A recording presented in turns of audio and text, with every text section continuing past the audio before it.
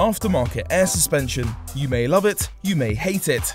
Regardless of what you think though, it's a pretty clever system, and here's how it works. While air suspension has been used on OEM cars for years, we'll be focusing on how most aftermarket air suspension systems work.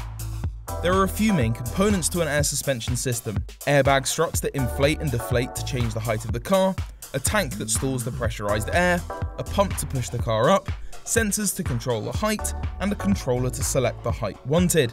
So how does it actually work? Instead of having a spring, the suspension strut has a bag that is filled with air from the tank, which keeps the car at the desired height.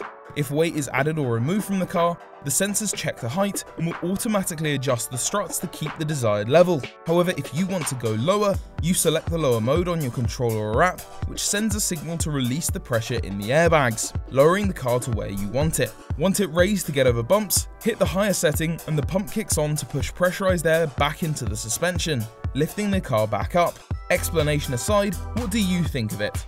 A part that can ruin a good car, or a clever system that gives you the best of both worlds?